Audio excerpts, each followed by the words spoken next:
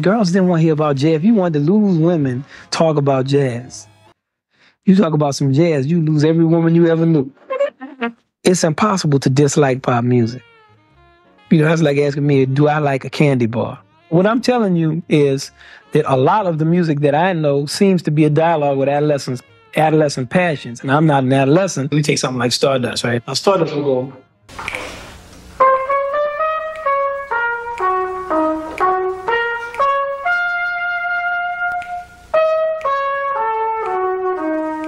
That's written, all right? Mm-hmm. Now, Louis Armstrong will take something like that. Go ahead, look.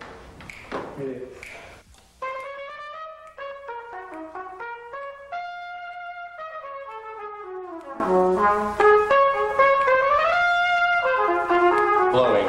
Hundreds more notes. There's a backlash against me, but I'm dealing with music.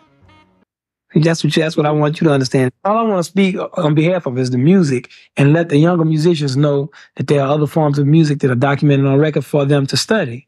And the fact that their idols have decided that they would rather be pop stars, that doesn't mean that they have to make that decision. You got to learn the music, man. There ain't no way around it. Hey, man, it's not a mystery that the greatest musicians who express the deepest amount of profundity and emotion also knew the most about music. Because if you love something that much, why wouldn't you know something about it? Jazz is the soul of Black America. I want to play jazz because it's the most challenging music to play as a musician. Jazz combines the composer and the performer. That's our art form. Afro-Americans have contributed to America in all the other arenas. But the thing about that is those contributions could be erased. You don't have to know who W.B. Du Bois was. You don't have to know who Martin Luther King was. You don't have to know who Charles Drew was.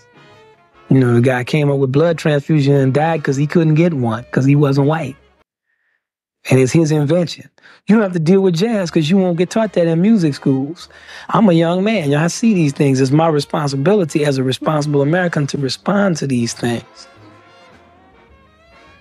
If you're a musician, you want people to like you and know you.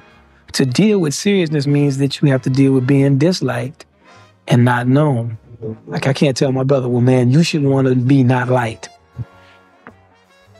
Wynton was, by the time he was 11, or 12 is when he had his identity like forged and solid. He knew where he was going and what he wanted even then. I sit in front of you and I know what to say to make everybody like me. That's easy to do.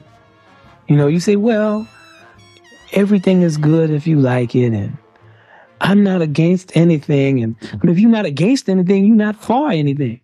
Pay homage and respect to it and develop as much as I can to add to whatever body of material is there. If I can add to it.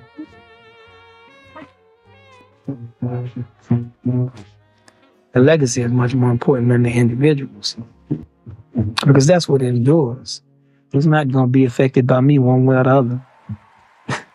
You know, I mean, jazz was great long before 1961. And it'll be great after I'm gone. I mean, that's the truth.